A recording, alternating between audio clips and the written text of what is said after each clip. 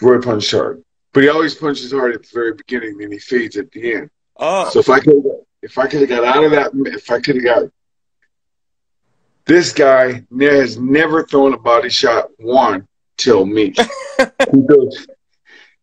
He threw a body shot and busted my rib. Oh goodness! Yeah. Was your rib broken? He cracked it. Damn. Not the same thing as broke, but he cracked it. Yeah.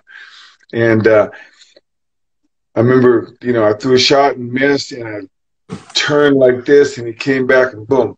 And now I would have said that it was a fluke thing had I not seen the fight, and then I saw what him and his coach talked about. He said, go to the body and stuff. And I was like, oh shit, okay. That was good. That was legit. So Roy's punches were more hard than they were snappy, or more snappy and fast? No. He had snappy fast too, because he busted my eardrum the first round. Wow.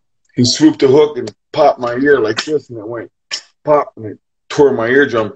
Now, had I not ever had that happen before, I would have been a little weirded out, but I knew it. He tore my eardrum. Would you say that he was the best skilled fighter you've ever fought, or somebody else would you say that's the best skilled you've ever fought?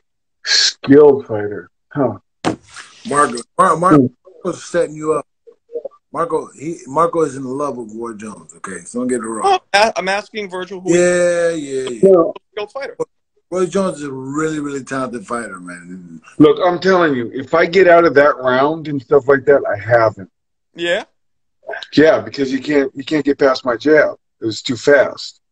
You were. And I was hitting the body with the jab. Mm-hmm. And stuff.